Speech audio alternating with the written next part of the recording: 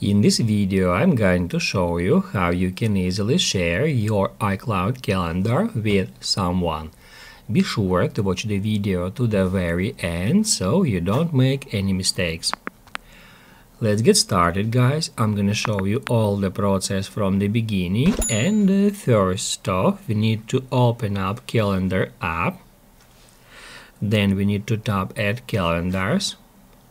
Then search for a calendar which you would like to share with someone, and once you find one, tap Add that I button next to that calendar.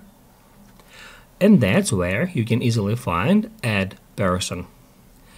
If you tap on it, you will be able to select a person from your contacts book. Just select a user in that way. In the same way, we can add multiple users, just keep selecting another users.